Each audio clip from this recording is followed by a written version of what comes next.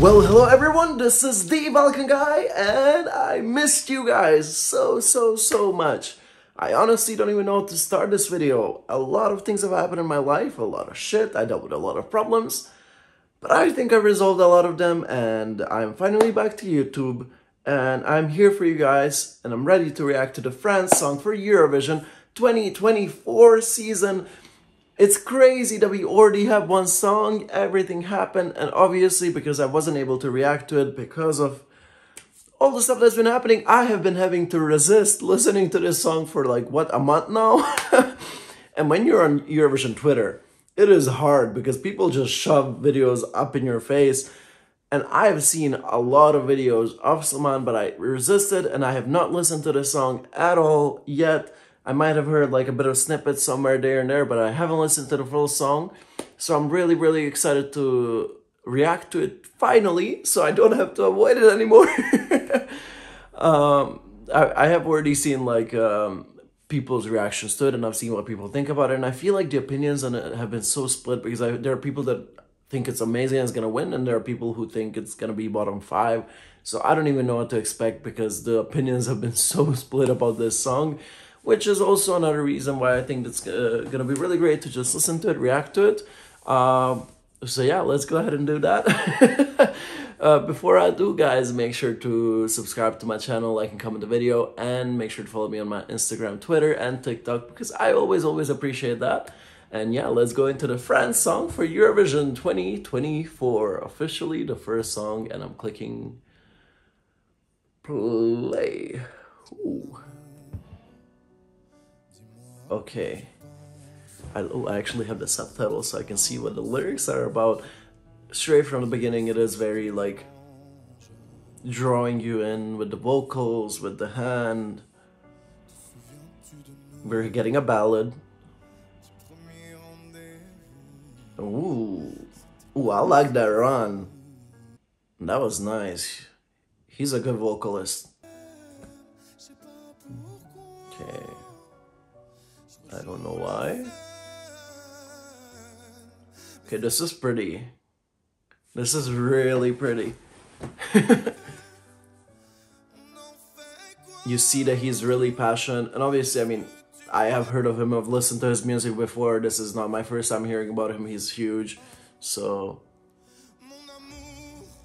Mon Amour. Okay. I will be honest, when I saw the title of the song was Mon Amour, I was like, okay, can we get anything less stereotypical? And in a way, like it,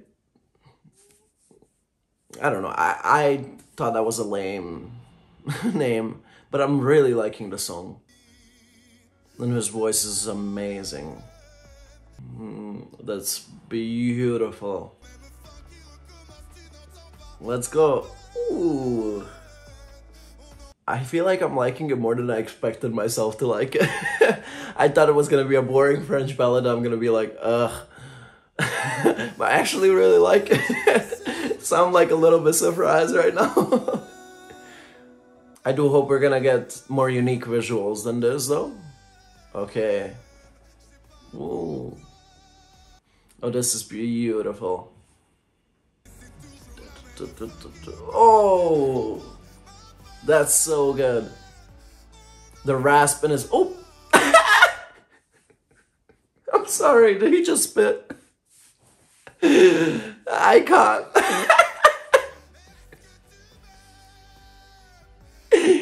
He said...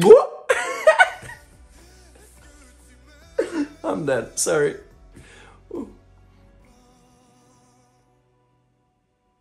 Okay, that was a...